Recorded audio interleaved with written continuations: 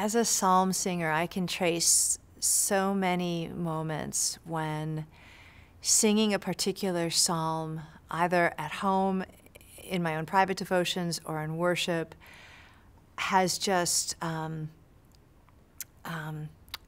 offered me a gentle rebuke, or simply showed to me how condemned I am or I was.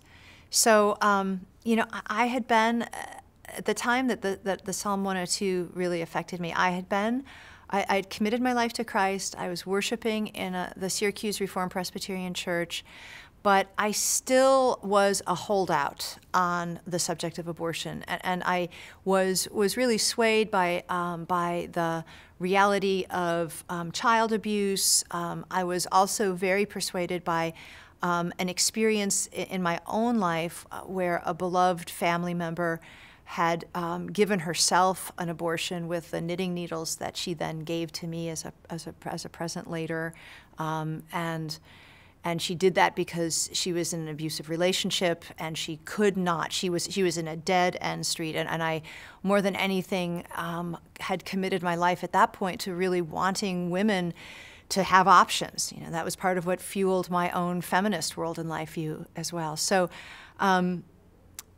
So there we were singing Psalm 102, and there's a line in Psalm 102 that a people yet unborn will bless and magnify the Lord. And I sang those, and all of a sudden I understood that the reason that abortion was a sin was because it denied people the opportunity to bless and magnify God. And in fact, in some ways, that's why murder is a sin. I mean, we all sort of know murder's a sin. We don't want to be murdered and we don't want to be murderers, but ultimately the reason that it is a sin is because it attacks the image of God in another human being, and it denies them the opportunity to sing praises to the Lord who made them.